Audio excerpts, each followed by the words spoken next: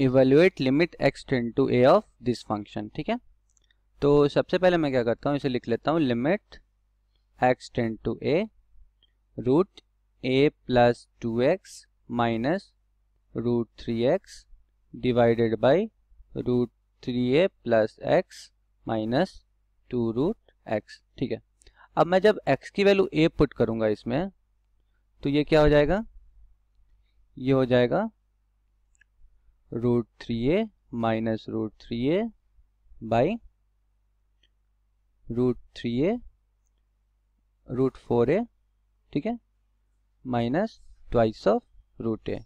तो ये क्या है, ये 0/0 फॉर्म है, क्योंकि न्यूमरेटर भी 0 हो रहा है, डिनोमिनेटर भी 0 हो रहा है।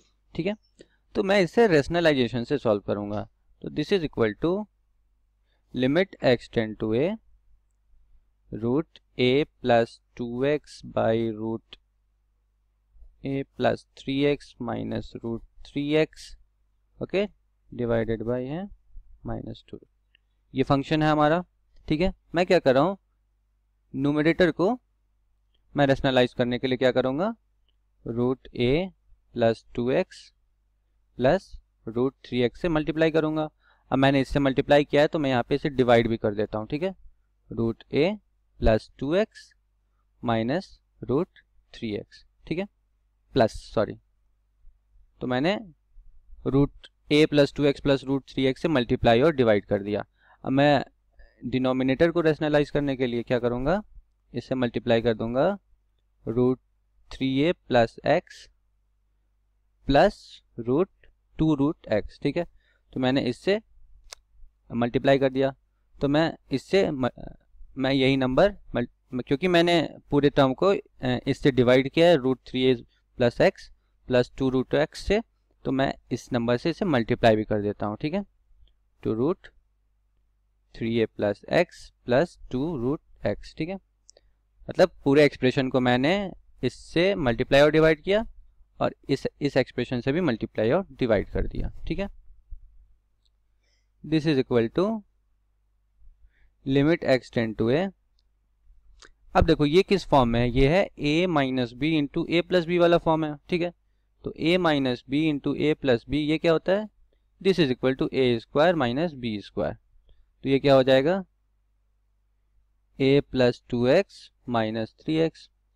सिमिलरली ये जो है पूरा एक्सप्रेशन, ये भी a प्लस बी, ये a minus B into A plus B वाला फॉर्म है। ठीक है, तो ये भी क्या हो जाएगा, 3a+x a square minus B square जो कि है 4x, ओके, इंटू बाकी जो ये टर्म्स बच गए हैं। ठीक है, तो root 3a+x plus 2 root x divided by root a+2x plus root 3x। ठीक है, this is equal to limit x tend to a। अब मैं इसे सॉल्व करूं तो यहाँ ऊपर में क्या आ जाएगा, a माइनस एक्स और नीचे क्या है 3a माइनस 3x, जैसे मैं लिख सकता हूँ 3a माइनस एक्स। ठीक है, इंटू ये वाला पूरा एक्सप्रेशन। ठीक है, तो root 3a+x plus 2 root x divided by root a+2x plus root 3x।